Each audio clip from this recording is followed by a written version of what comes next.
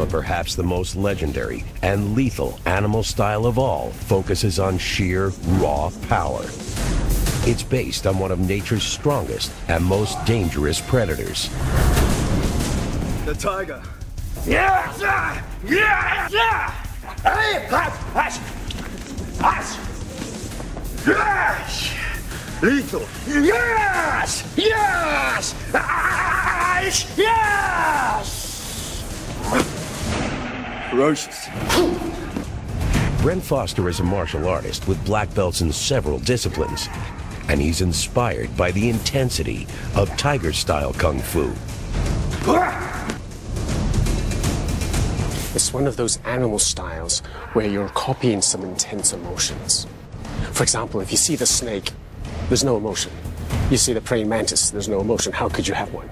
But then when you see a tiger, it's like, ah! It's intense. It's a ferocious martial art. And so we use our hands like the tiger claw. Tigers are apex predators dominating the top of the food chain for good reason.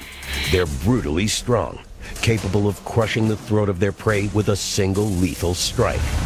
Here in the Fight Science Lab, our scientists are going to measure if a martial artist can generate the force of a tiger. This is one of the main martial arts styles in Chinese Kung Fu, the tiger style. And in the tiger style, we learn to strike and we swat like a tiger, but we do it more circular. Okay, so we really want to compare your tiger claw strike to an actual tiger claw strike, okay? And there's only one way to do that.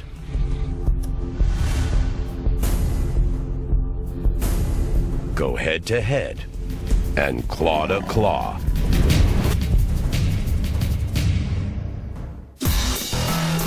The fifth and final animal-style kung fu can help a fighter claw his way to the top of the food chain, tiger style.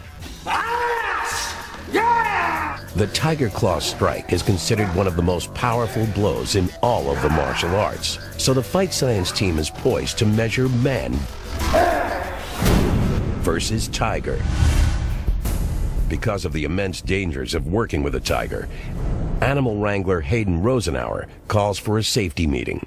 Today we have a real live wild striped tiger on set today with big sharp teeth and fangs and claws and all that. She is a wild animal and we want to treat her that way. If she somehow breaks a cable and comes off of this thing, just stand up and stand where you're at. Never run. I don't care what goes down. Do not run out of here. Running makes you look like prey to the tiger. And there's a reason that this creature is an apex predator at the top of the food chain. Raw power. This dominance is reflected in the tiger-style kung fu. It's not defensive. It's all about the offensive attack. Swift, strong, and merciless.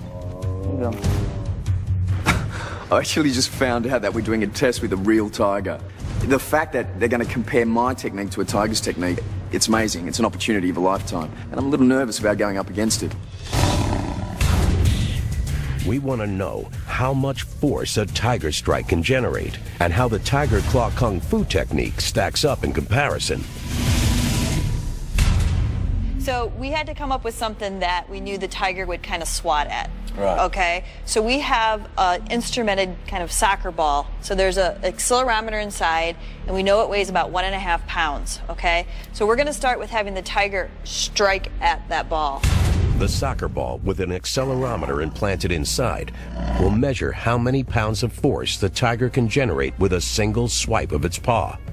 This will give us a baseline reading, and then Bren will do the same thing to see how a human version of the tiger claw compares. She looks like she's playing with it there, Brett. She's got her eye right on it. Look at her whiskers all standing up. Even though he's been working with this tiger since she was a cub, Hayden is still extremely cautious as he tries to get the big cat to take a swipe at the target. Good, get it. If she struck him by accident, Jeez. Not my hand. it could be lethal. That was fast. That was fast for the meat.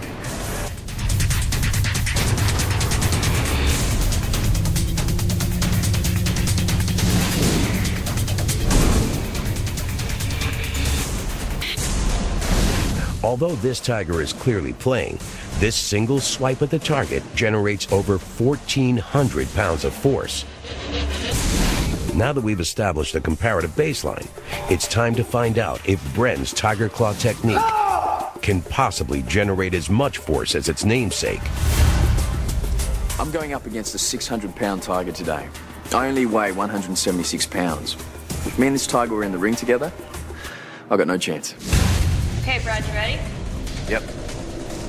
3, 2, 1, strike!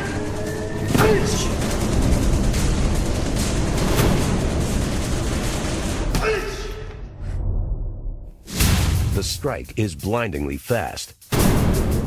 But could it be anywhere near the power of a tiger? Okay, let's take a look at the high-speed video of both the tiger and Bren striking the instrumented ball. Look at that focus. I mean, he is that is completely amazing. focused on the ball, and then he strikes it right there. Wow. Well, let's see if Bren had that focus that we're talking about. Yes, he does. Oh, look, he Yeah, does. look at that. He absolutely does. Look at that. Yep. Such growl. It's got With that strike, Bren, you were able to generate 2,600 pounds of force. So Holy about jumping. twice what the tiger generated. But let's not forget, the big cat was only playing. was literally playing around. I would imagine on an attack, it would be so much greater in terms of the force output. No one knows how much force a tiger on the attack can really generate. It's simply too dangerous to measure. Our experts estimate that it's over 10,000 pounds of force. But for human fighters, it's the technique that matters most. But to actually have a live tiger in front of you, you can actually see the comparisons very clearly. The technique is very similar, but how much damage can it really do? Tiger-style kung fu is legendary for its explosive power and ferocious claws. To find out what Bren's tiger claw strike is really made of, he'll have to use it against an opponent. Bren will attack this biofidelic head form, designed to react like human flesh and bone. Okay, Bren, you ready? Yep. Okay. 3, 2, 1, attack!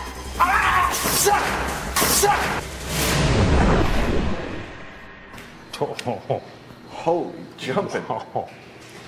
Ouch, man. The strike actually shreds flesh and nearly tears the trachea out of the throat. A lethal technique. These are the deadly results of the tiger claw, seen from the inside out. Tiger claw fighters actually harden their fingertips, striking hard objects repeatedly. This actually breaks the finger bones a little at a time. They're called microfractures. Cells called osteoblasts then repair the microfractures by adding calcium to the external layer of the bone, making them harder and denser over time. These impacts also tend to increase the pain threshold of the nerves in the fingers, raising the limit at which they send pain signals to the brain. To perform the tiger claw strike, fingers must be solid, like claws. Because there are no muscles in human fingers, most of the work is done by the arm. With the right training, the fingers are capable of actually tearing into flesh, similar to the claws of a tiger. It's a devastating technique. Attack! There's no way in the world I think I will ever get the opportunity to use this technique on a human, and I wouldn't want to. But to be able to test this particular technique, it's invaluable.